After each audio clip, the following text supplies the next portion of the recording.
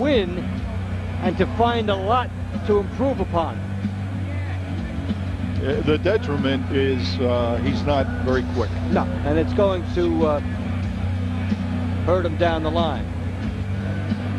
All right. Earlier this evening, Jason Litzau took on Carlos Contreras, 10-round featherweights. Very interesting fight. And that is coming up. Yeah, the featherweights provide good action there. Great action during the lighter weight guys. They fight with a lot more intensity. Pace is a lot quicker. Well, there's a lot of interest around Jason Litzau. He is considered a prospect. And we will go to that fight. We'll show you that fight. Let's take a look at the tail of the tape. Litzau just 22 years old, 7 years younger than Contreras. He has significant height and reach advantages. Nice intangibles to have in a boxing match. So the big numbers favor Litzau. And no 3 knockdown rule, no standing 8 count. Only the referee can stop the fight, and a fighter cannot be saved by the bell at all. So let's pick up this fight as shown here earlier. Round 5.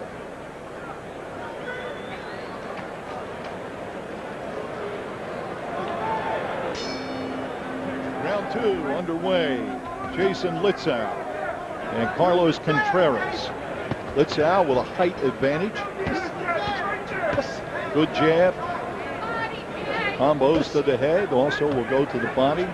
Known as a boxer puncher.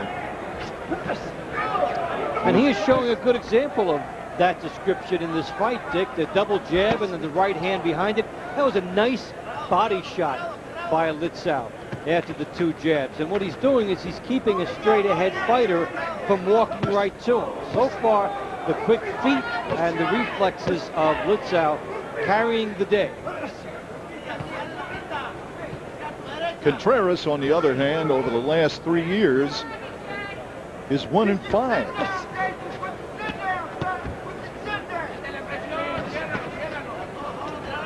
And he has some very interesting quotes. One is, "I guarantee Litzau won't knock me out. I am like a small Arturo Gatti. You need 2 fighters to bring me down." Well, I guess in that case, in the last 6 fights, he's gone against 12 fighters with that 1-5 record. Yeah, his last fight in October of last year was a split decision loss.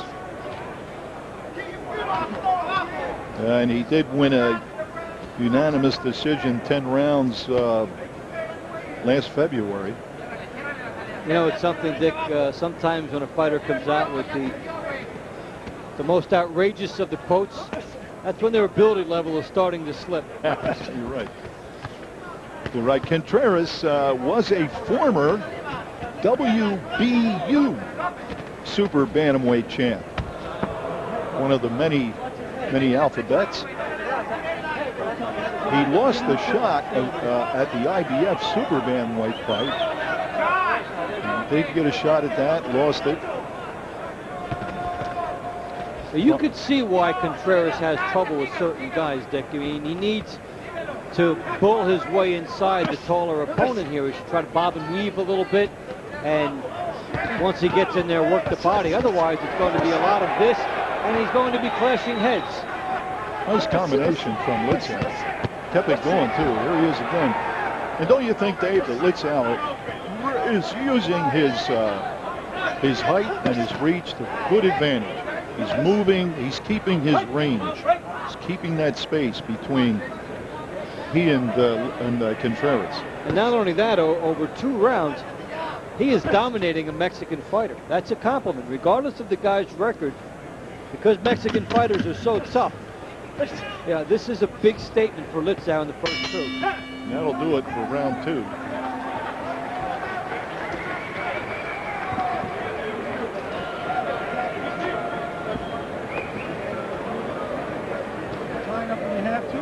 All right, blow a little bit, just a little bit. All right, listen. Now, when you start feeling comfortable now, I want you to look for that left uppercut, but you got to come back with the right hand. Otherwise, it's too dangerous to throw. You hear me? So when you start feeling it, that's what you're looking for. All right, baby? You're doing beautiful in there. Just keep pacing yourself. That's 2 rounds. You got a few more to go. All right? You're going to be chopping a tree down. You understand that, right? This guy's going to be inside. Right. Well, no. He can't hurt me. Litzau has everything going here. The nice left hook, the good solid right hand with total leverage. The best of the lot right there. The overhead look, same situation. Beautiful job here by Litzau. Round 3 is underway, scheduled for 10 featherweights. Question, Dave. Litzau is getting a lot of publicity of late. He was featured in Ring Magazine a few months back as a new face in the crowd. He is undefeated. But as you see him here, maybe it's not fair to you because it's only the 3rd round, but as you see his tools and what he has and what he does, do you think he's someday a contender? I do, to this point, and I think the write-ups have been justified, and he has a talent level that exceeds that of a regional fighter. You see a guy from St. Paul, Minnesota, you think, okay, well, he beat all those guys in Minnesota, but not this guy. He's been to Las Vegas, he's been to Houston, he's been to California, to New Jersey. He's winning fights outside of his circuit. That is a big step for a regional fighter to take. And Litzau is showing that he's got good credentials, and he does have some of that toughness that Contreras says he does not. I like it. I like his combination. Good combos to the head, the body. How about the power? It does not look, from the lanky frame that he has, that as he goes up the line that Litzau will be a big power puncher. He's going to have to mix in a lot of quick footwork, a lot of good boxing, and a lot of good ability to move in and out. He'll have to outpoint a lot of guys as he moves up the line. With his linear build, will he stay a featherweight? This guy could move up. You He's see him up 22 in the junior welterweights. I could even see it. But the question is, you always have to avoid what people call the Tommy Hearns syndrome as you move up. What about the legs? Can they support a big move up in weight like that? And it's a good question. I'd like to see a little bit more muscle on him. Well, if he moved up in weight, he obviously would have to do strength work. He'd have to do strength training. Yep. That can solve a lot of problems. If he has the speed, the coordination, the hand-and-eye coordination, and the speed, by making him stronger, he'll utilize that speed and strength more effectively. I mean, he just looks very linear. You know, I can't believe that he's going to stay a featherweight very long. He's 22 years old, so he's got a long time to go. I guess, Dick, then in the terms of the sanctioning bodies, he could go for the linear championship because they have that these days. But you know, you look at his legs, and they do not look like the base of what would be a very powerful guy. So let's see how he develops. I think he's an intriguing study. Well, he has long legs, so he has a high center of gravity, which isn't good for getting set to throw a power punch. Exactly. And that's it for 3 rounds.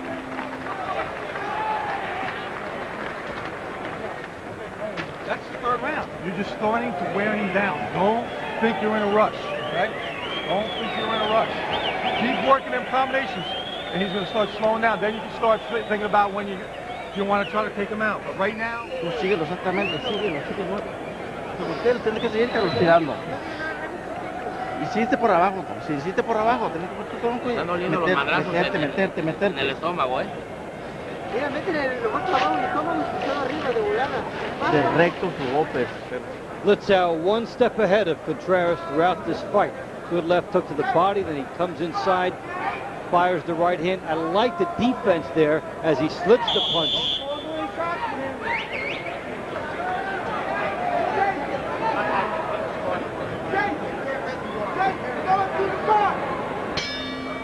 Round 4 underway. Scheduled for 10. Jason Litzau in the red, white, and blue trunks, known as the American Boy. And in the red trunks, Carlos Contreras, living in El Paso, Texas. his first visit to Atlantic City. And it's only the second time that Litzau has been here in AC. What type of a fighter would give Litzau a bad time? Somebody you would take Contreras' style, who's a little quicker, who can bob and weave more on the inside and get to him, land some body shots and slow him down. What you're seeing now with Litzau is a guy that's got total control with the jab. He's able to move properly. So that's one type of fighter. The other type of fighter is somebody who's as tall as he is. If he finds somebody with a similar height, now he's not punching down at guys, he's not controlling with the jab, and it's a different ball game for him. Well, he lets his hands go. He's an accurate puncher. And Contreras only has one way to go. He's got to get inside, but when he gets inside, he's got to let his hands go. But he's not getting the opportunity here. Litzau scoring to the head. Doubles the hook. Comes with a right. And a counter right hand from Contreras. Contreras is tough. There's no doubt about it. Well, you know, we talked about that tough Mexican term before. One of my favorite boxing redundancies. You know, when don't you see a tough Mexican fighter? And here's a situation here where Contreras is taking everything. But you know, you have to like, Dick, is how Litzau has stepped it up. And he's stepping in and gambling a little bit here and trying to do the damage on Contreras. He has a little bit more savvy, a little bit more moxie than a lot of guys who are 16-0. I like Litzau's movement. He moves. I like that he keeps range instead of being drawn into a brawl, because Contreras is trying to cut off the ring, trying to get him on the ropes, but now he's hesitant. Yeah, when you move properly offensively, you're using your range. And then when you don't do that, you're backing up, you're retreating, you're off balance. But look at Litzau. Whenever he moves, he's still in position to punch. He is using the ring properly. And this style is tailor-made for him. The guy coming straight ahead. Litzau's been known to showboat in the ring as well, show off. But so far, he's been all work, been serious. As we come down to the end of round 4.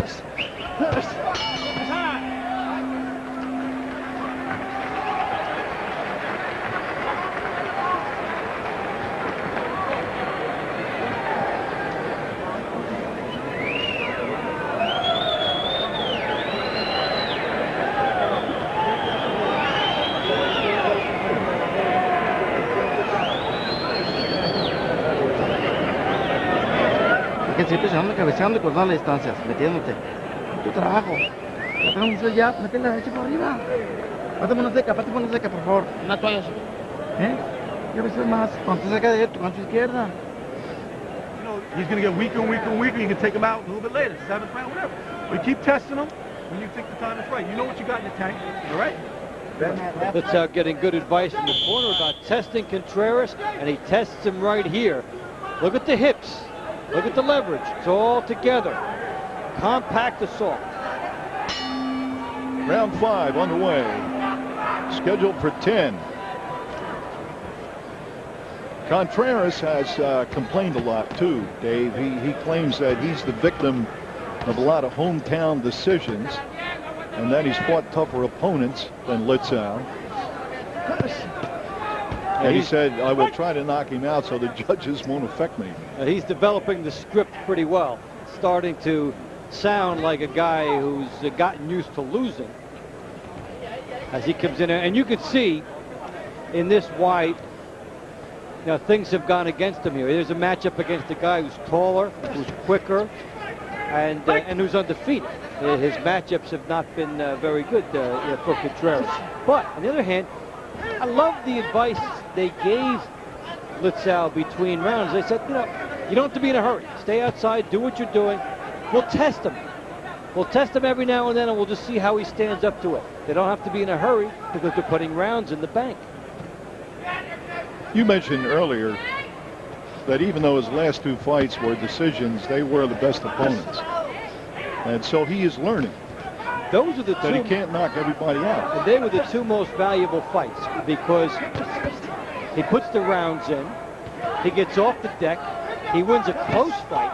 That's a big confidence booster because you know if you're in a title fight someday, you're going to have to win a close fight. You're going to have to win around 12 in a fight that could go either way. So that was a big hump for Litzau to get over, and he passed.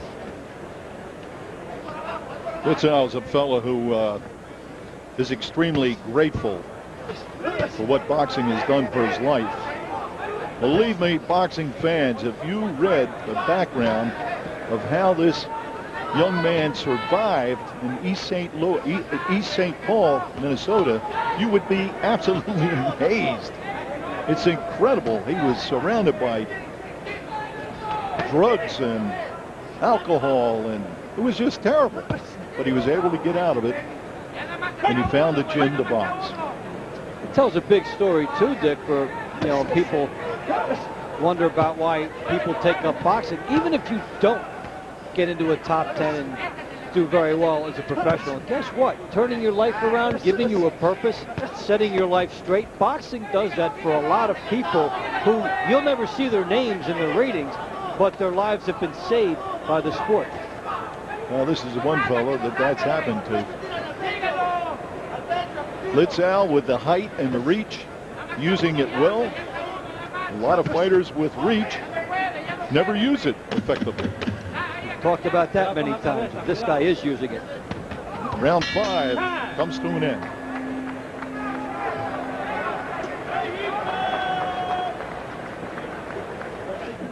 Chances, you know, we're getting ready for a big world champion type shit, all right? You don't want to be square. That's his only chance to try to headbutt you. He's going to try to do something stupid, try to turn it around a little bit, all right? So just stay skinny and throw your combinations, all right?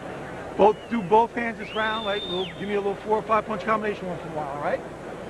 That was a little bit of 1-2s this round, okay? Deep breaths. That was 5, baby. You got 5 to go.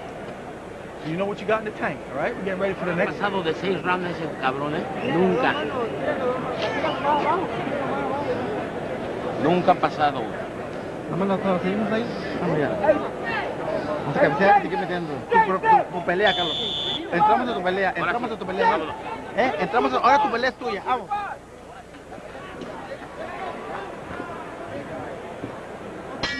Here we go. Round 6, scheduled for 10. I liked what was it Van Sickle that said, you know what you have in the tank? Yeah. Now see, there's an interesting question. Do you know what you have left in the tank? Only he knows. I don't think I ever heard anybody say that in a corner between rounds to a fighter. And until he had those last 2 fights, they would have never known what he had in the tank going into the second half of a fight. But now he's learned to pace himself over the course of 10 rounds, and they're reminding the fighter how to disperse his energy in the course of a fight, and that's a bit of an art form. Contreras just keeps coming forward. He's tough. He just took a right hand, snapped his head back. He's taking a lot of punishment. Litzau, there's a right cross to the jaw. A right to the body. A combination to the head, rights and lefts. Contreras trying to counter back on the ropes. You have to love how Litzau attacked that situation. He went after Contreras, then he stepped back. Watch the subtlety when there's no room, and it's over now. It stopped in the 6th round, and the Contreras was taking a lot of shots. His head was snapped back a few times. Very dangerous. We're talking about how Litzau was attacking, then backing up, then attacking and taking the step back to create more offense for himself. And this is another one of those situations where they decided to test Contreras. And this time, Contreras did not pass the test. Now, as far as stopping the fight, well, that's a referee's judgment, but if you put enough pressure on, you put yourself in position where maybe you can get the referee to stop it. So by applying continual pressure. Now watch Litzau. This is beautiful. He backs Contreras up. Then he steps back, creates more room. Even when he was on the attack, he was not one-dimensional. See, the leverage is there. His hips are perfectly positioned. Then, after he has smothered himself, he'll step back. And then the referee will keep a good eye on the contest. Litzau tees off, backs up, tees off, and backs up again. So he's continually setting up the offense without sacrificing anything. This is a textbook way of attacking with minimal risk. That is a picture-perfect scenario, and the reward for Litzau. I like his leverage more than anything else. Yes. Well, we're ready for the final numbers. Ladies and gentlemen, referee Michael Ortega steps in and calls a halt to the contest. The official time, 1 minute, 17 seconds of round number 6. The winner by knockout victory, still undefeated, the American boy, Jason Litzau. Thank you. Thank you. Well, for Jason Litzau, Dick, I'll tell you, this goes on his highlight reel because it wasn't one shot that ends the fight. It is controlled aggression. He's opening up. He is opening up, but he is not getting caught with counter shots. Yeah, usually a guy opens up and he's vulnerable. But look at this. Love the way he goes in and then moves out. And he continues to pour it on. We have to keep in mind, too, Dave, that here's a fella who had 135 amateur fights and only lost, well, 125-10, and was on a national team. So he got a lot of good schooling. Good schooling, some international experience, and he shows you that schooling in this fight. Good conditioning, good leverage, and you know what I love about it, he didn't get bored in this fight. When you're dominating a guy, you could get bored. In the fight with John Nalesko, he was criticized. They thought that Nalesko won that fight. Anyway, there he is. He's on his way. Apparently, he's 17-0 with 15 knockouts. Remember the name, John Litzau, a featherweight. Right now, could go up down the road.